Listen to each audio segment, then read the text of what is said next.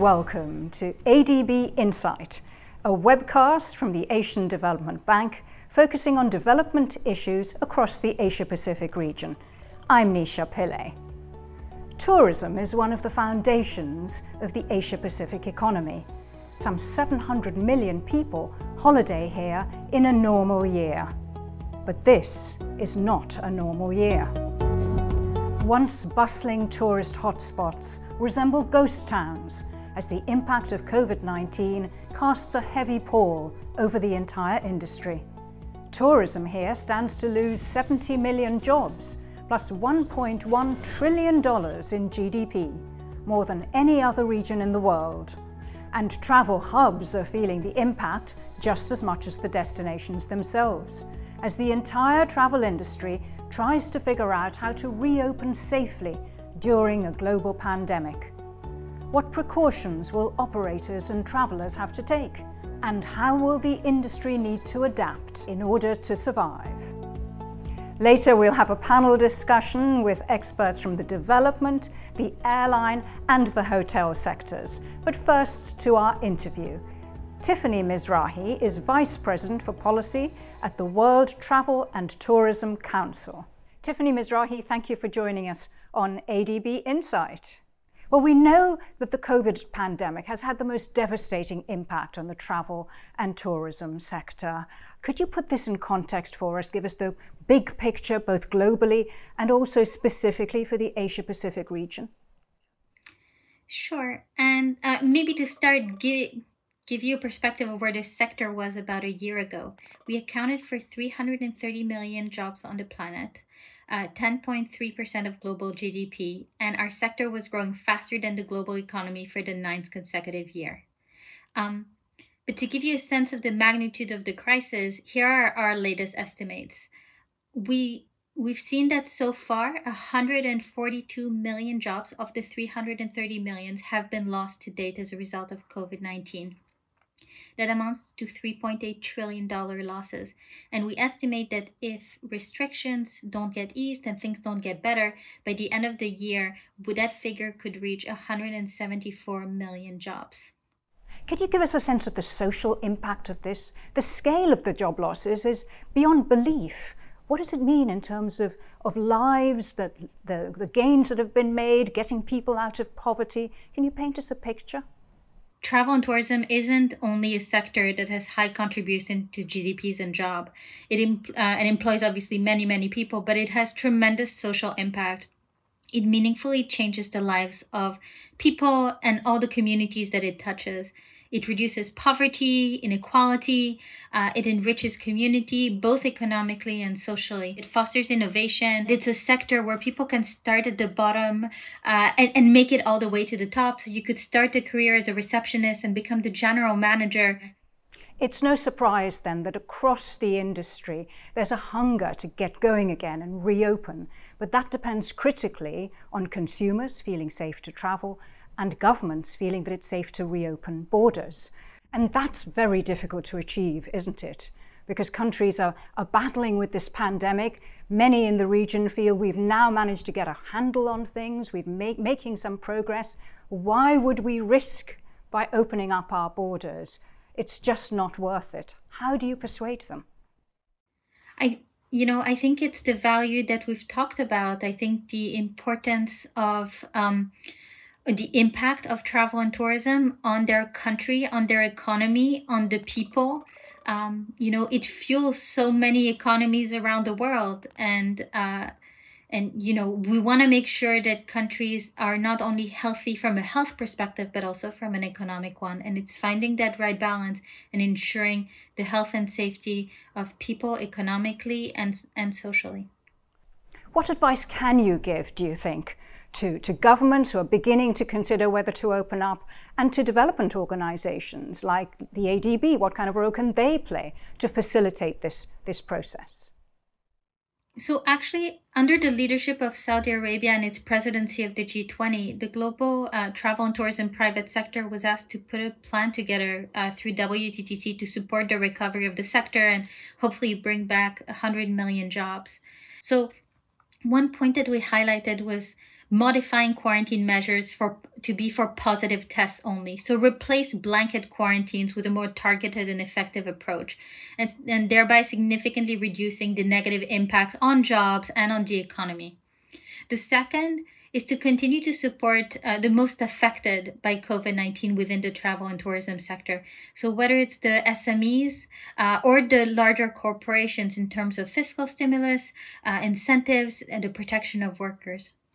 And finally, I think it's going to be incredibly important to continue investing in crisis preparedness and resilience to better equip the sector to respond to future risks or shocks. Tiffany Mizrahi, you're such a powerful advocate for the industry. Thank you for joining us on ADB Insight. Thank you for having me.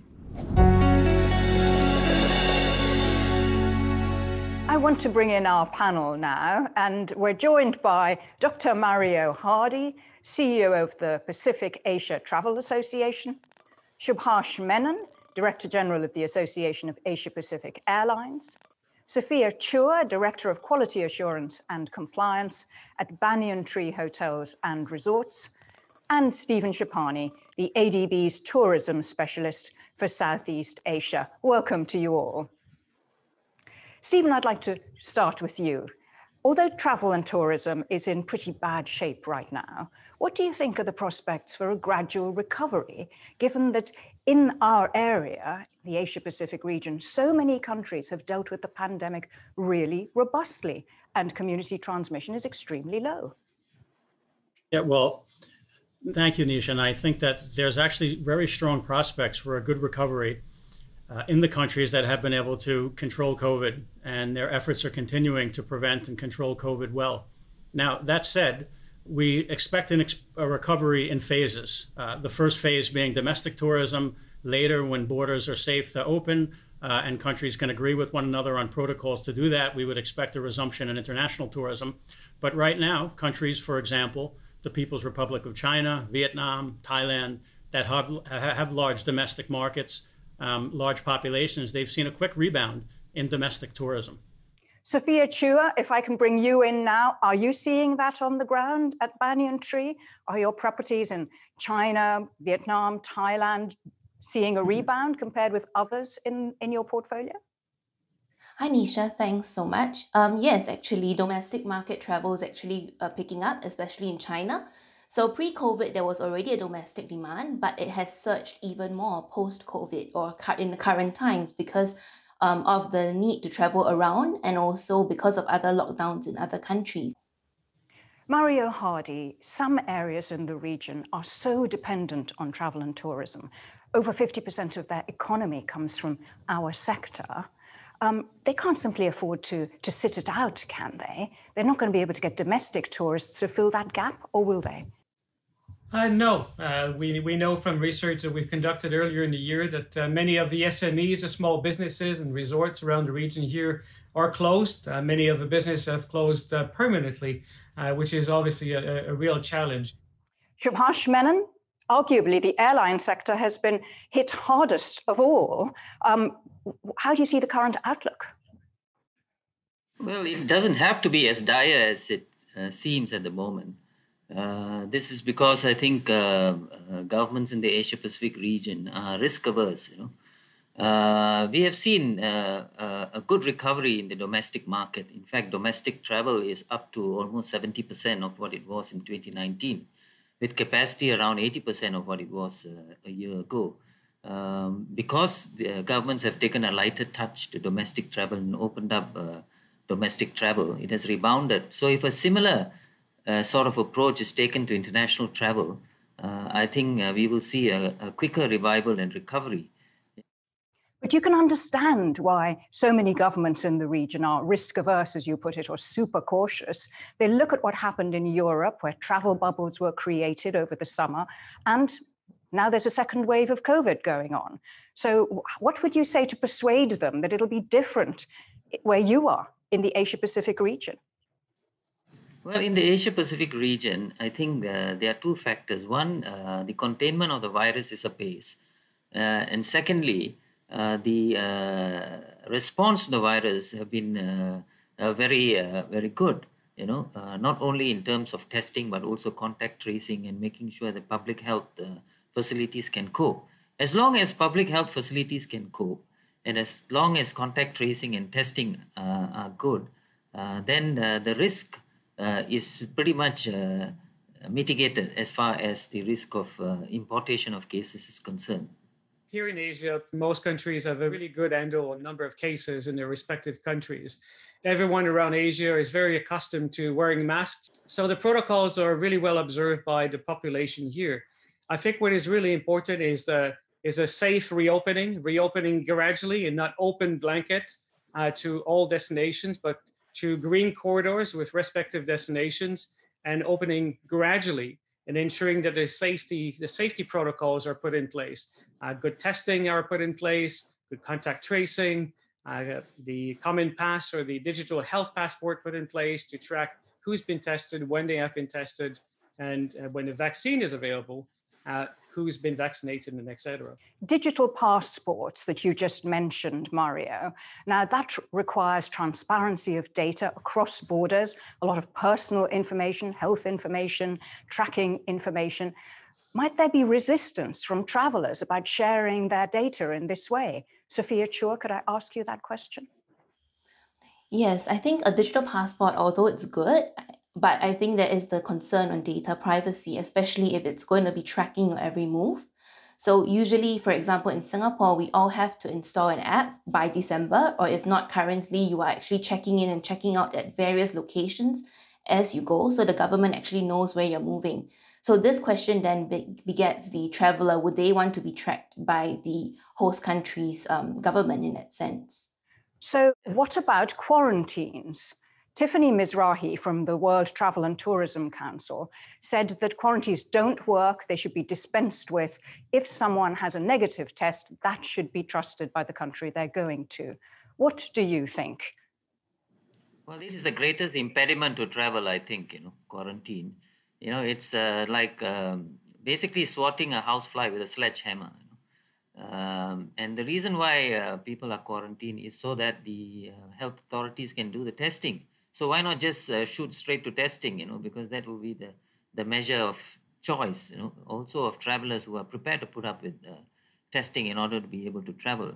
But I think the biggest issue is the trust among governments, because we need governments to come together, see eye to eye, and draw up protocols for testing and implementation of measures so that everything is harmonized and everything is standardized rather than the patchy framework that we have to confront today.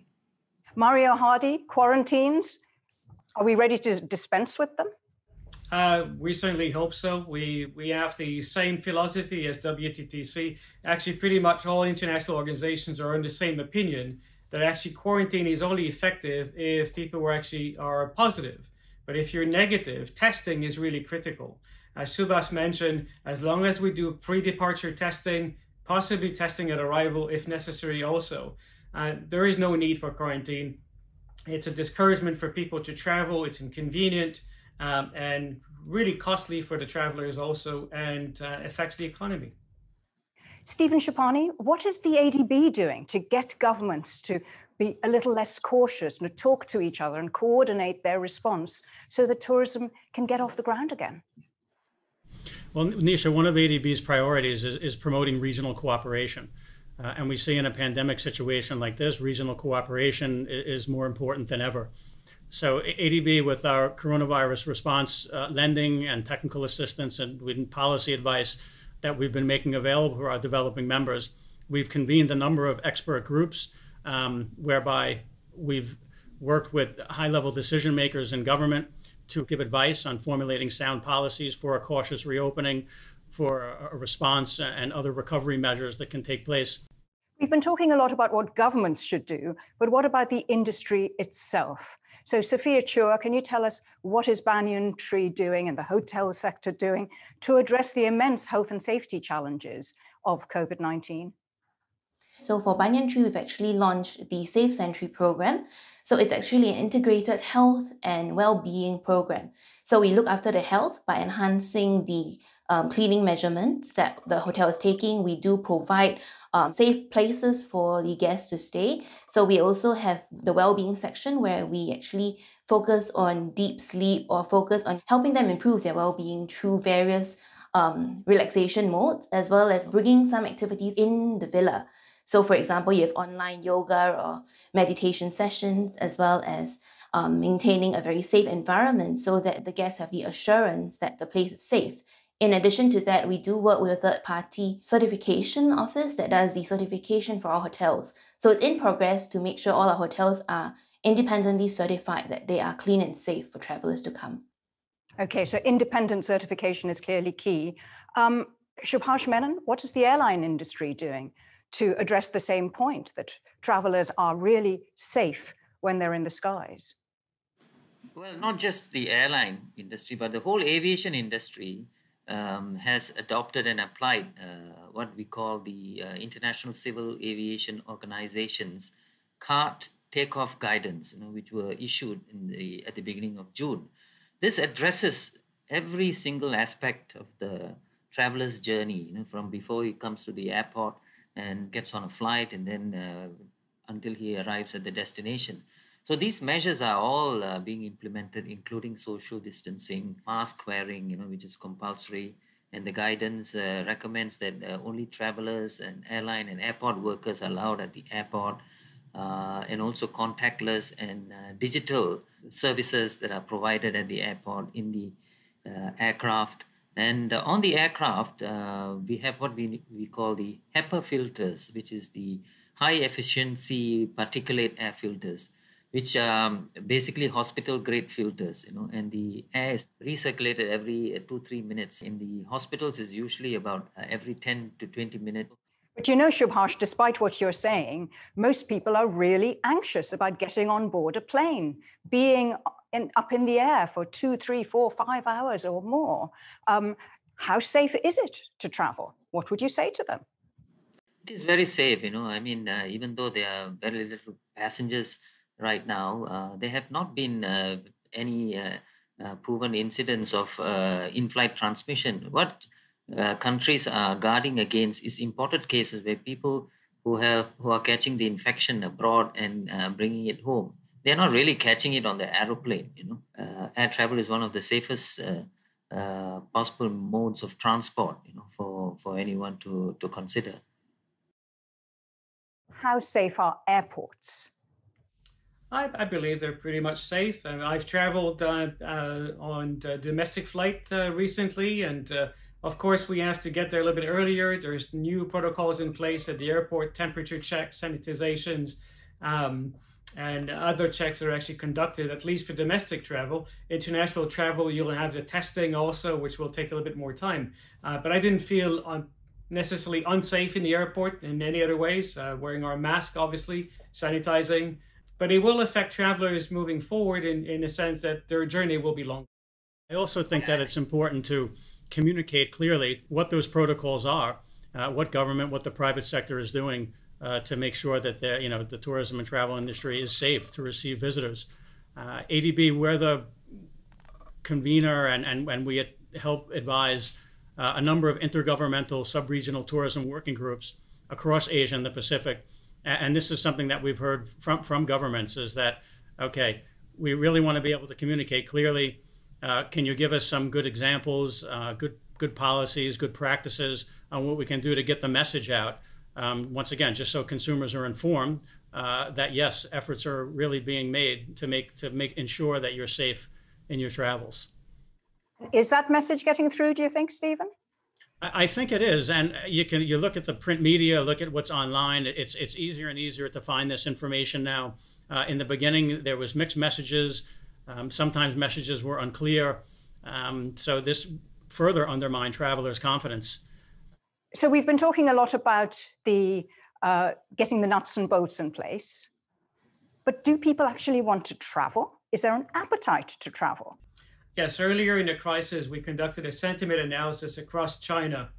And later in the crisis, not too long ago, about 2 months ago, we conducted a similar sentiment analysis across Europe and the rest of Asia. And there's an immense desire for people to travel overseas. And most people have said as soon as the borders are reopened, they will jump in a plane, they will travel. Let's assume you managed to persuade countries to begin to reopen their borders. Apparently, people want to travel, the demand is there. Are we ready to go? Is the infrastructure ready and in place? Can we just click our fingers and get going? Asia and the Pacific has some of the best gateway infrastructure in the world. Modern airports, other types of port facilities, port of entry facilities. And with the expanded availability of testing, I think the answer is yes. Subhash? Several airports in the Asia-Pacific region are also building testing centers, but notwithstanding, there are enough tests being conducted in most countries.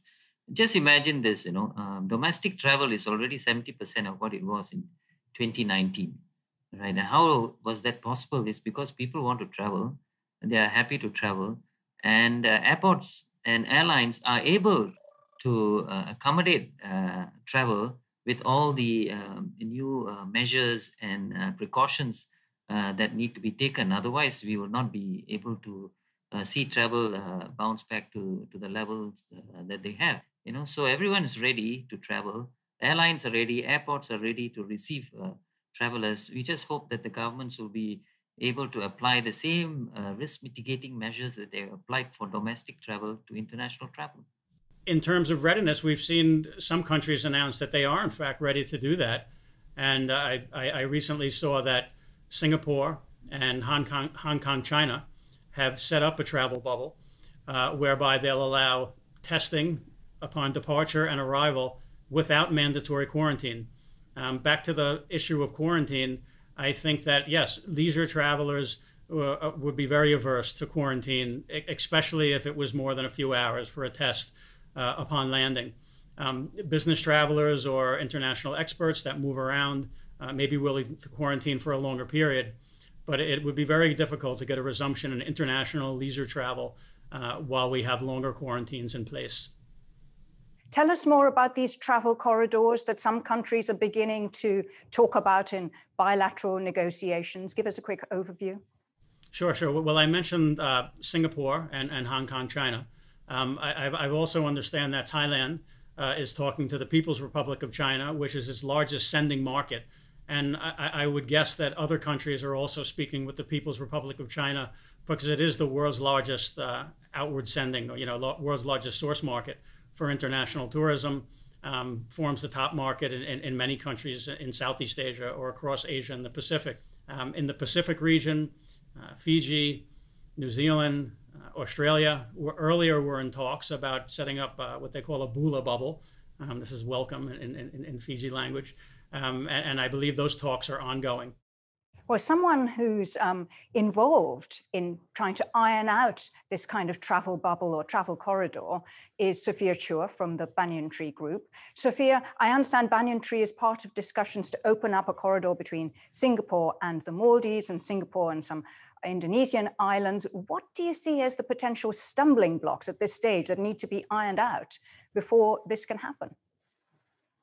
Yes, so some of the key stumbling blocks we see is firstly, there's a lot of mention on various protocols that you have for the airports, for the airlines, for the hotels and all. It's more of an alignment of these protocols across the whole travel ecosystem is important because you cannot have various protocols and for a traveler, you have to take a test maybe 2-3 times. Can they be a standardized test or standardized protocols that will be followed throughout the whole journey so to make it easier for a traveler to go from one place to the other and have both governments acknowledge the same protocols that are being followed by both sides. Secondly is the integrity of the PCR test because currently every government is doing it differently. So do we have a digital passport, a digital health passport or a similar test or app that was mentioned earlier that is recognized across both borders? And thirdly, obviously, is government support and government approval with regards to the quarantines. COVID pandemic has turned all our lives upside down. What is it doing to the industry in terms of driving change, accelerating change towards possibly a more positive and more stable and robust industry? Is that too much of a big ask? So what we've seen is an acceleration of implementation of new technologies that were already in plans and progress pre-COVID-19 are now actually being accelerated. Touchless check-in at hotels, at flights, airports and etc., and payment technologies and others that are actually were there, but we're anticipated to get in several years from now, or now actually being implemented today. That's a really positive side of it. The other positive side is that we know from search that people are purposely looking for ecotourism or sustainable destinations to travel to, and also for hotel properties and resorts and other products in tourism that are greener at this point, which is really interesting. Yeah, Mario, on that, I mean, I agree, and we've seen that. The ADB, we're helping the Philippines prepare a tourism project now, and some of the potential investments that the government's identified as important are small infrastructure. We're helping to spread tourists to natural areas where they can, be more in touch with nature, local experiences, but also contactless payments. Helping local small and medium enterprises being able to use contactless payment technology and other types of technologies that can make the consumer feel safer along that tourism value chain.